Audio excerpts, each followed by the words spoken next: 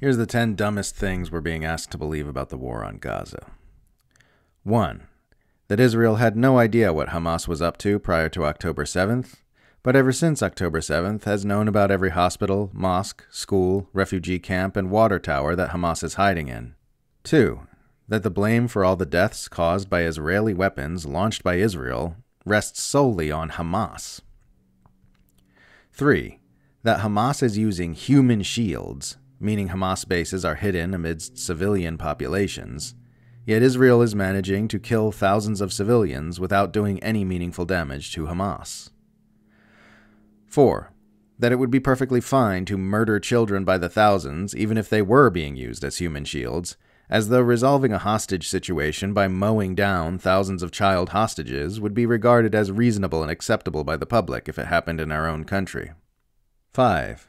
That it is only by pure coincidence that Israel bombing Hamas targets and civilian infrastructure and residential buildings just so happens to look exactly the same as what you'd expect to see if Israel was simply bombing civilian infrastructure and residential buildings and lying about its reasons for doing so. 6. That satellite images of entire neighborhoods reduced to rubble in Gaza have been caused by precision strikes directed solely at Hamas and have been carried out with the greatest of care for human life, despite Israeli officials openly saying that the emphasis is on damage and not on accuracy in this assault, and that Gaza will eventually turn into a city of tents. There will be no buildings. 7. That this bombing campaign has anything to do with freeing Israeli hostages, as though the bombing campaign itself has not killed dozens of hostages, and as though anyone believes Israel would stop bombing Gaza after the hostages are returned.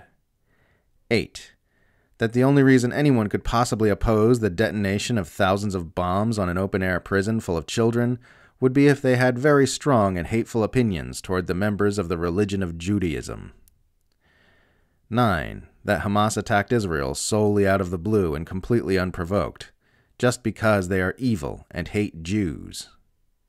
10. That Washington is powerless to stop this genocide that it is directly funding and supplying.